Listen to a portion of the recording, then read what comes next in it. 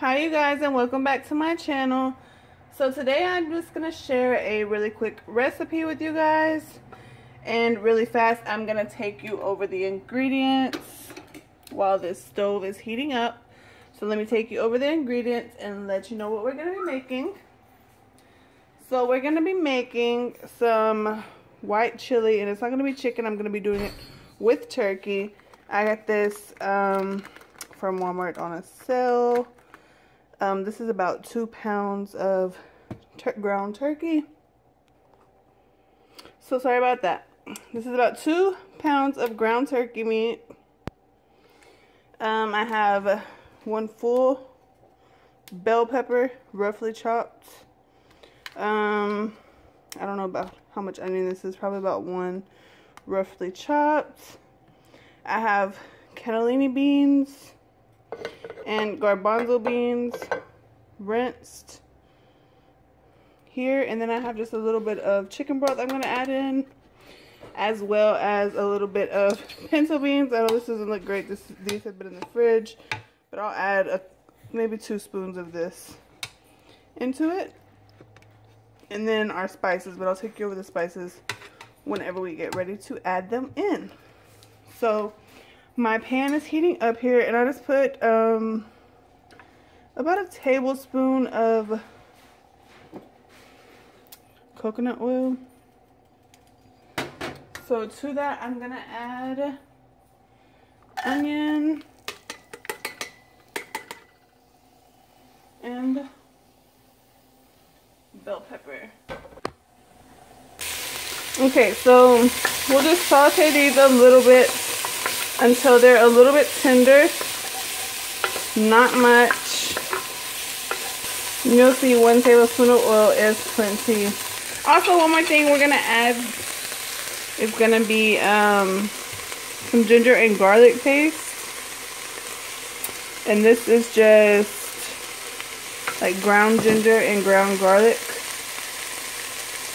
and I only add about this much.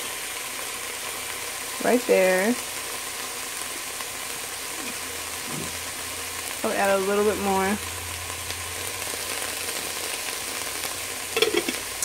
So we'll give that a stir.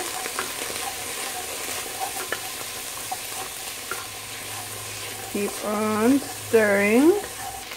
So at this point, if you want any kind of like fresh chilies, like green chilies, red chilies, you would add that in.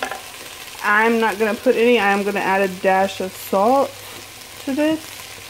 And it really does help move your veggies along a little bit faster. Just mix that up. Now we're going to add our turkey. Okay guys, so for my seasonings, what I add is fresh cumin powder. I add fresh coriander. I add paprika, turmeric, garlic salt, or not garlic salt, garlic powder, and then I add some more salt, some more black pepper, a little bit of onion powder. And what I mean by fresh is like I actually have seeds that I roast and ground myself, and I'll do it maybe once a week, once every other week, and then I'll keep it in a little jar or something. As far as my fresh spices, that's what I do. And then here, like, I add my spices whenever my meat is a little bit less than halfway done, if that makes sense. So when it's still not completely cooked, I add it. That way it has time to really, so I'll just give this a mix. That way it has time to really season the meat. So add all of that. And then I can see if I need more or less. And your seasonings, especially when you cook with fresh spices, they do need time to cook. You know? If you roast them, then they're already cooked. But like sometimes I don't roast them. I just grind them up and have them, and then I'll cook them with my food. So there's that for now. I don't add any red chilies or green chilies because I like it, but my husband doesn't.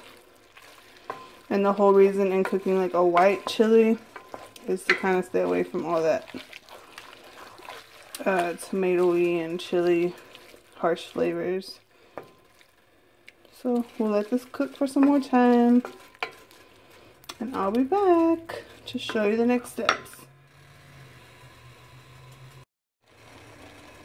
Okay, so now that my meat is done, as you can see, all the flavor in this juice here.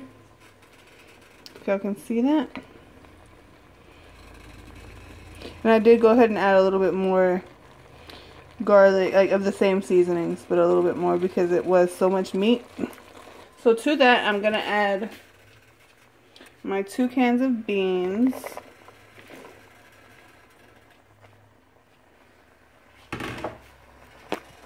So let me stir this up and see like where I'm at. There's so many times where I make something like this and leave it in my fridge all week because I can eat nachos with this. I can make some fresh tortillas and eat it with this. I can make some rice and eat it with this.